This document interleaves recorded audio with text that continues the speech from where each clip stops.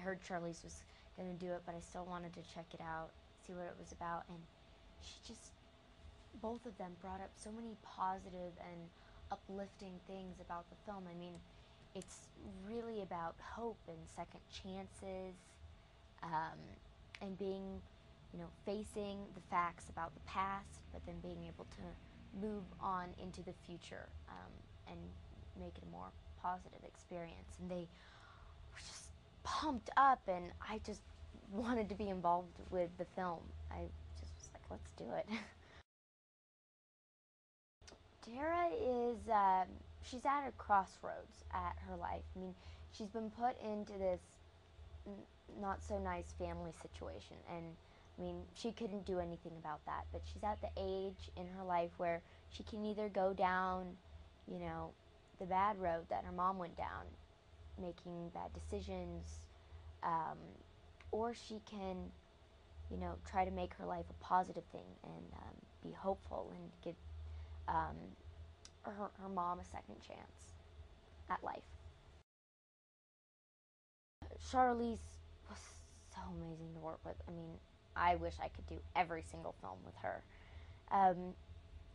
We talked a lot about not having to become the character or go through experiences that the character you're playing has gone through. Because part of acting is just, using your imagination to put yourself into that character, being able to come back up out of that. And so we just kind of worked on it, being angry, I guess. I mean, she's a teenager. I don't know. I mean, once I got into that role, I just kind of knew who Tara was and slipped into it, I guess. She was there for every single actor, every single crew member, there for everybody. She was invested completely. And so I learned just to trust my cast, my crew, put that faith in them, and then also be able to dive down into my character. But at the end of the day, pop back up and have a good time.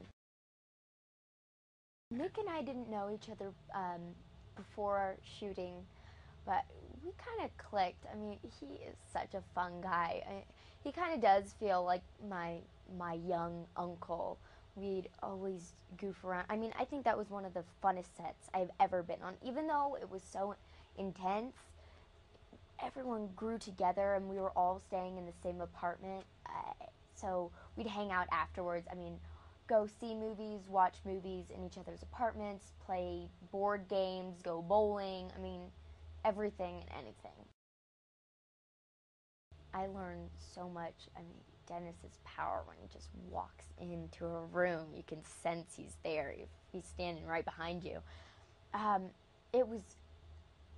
He was so kind. I mean, from being such a nasty character, just you hated him in that movie.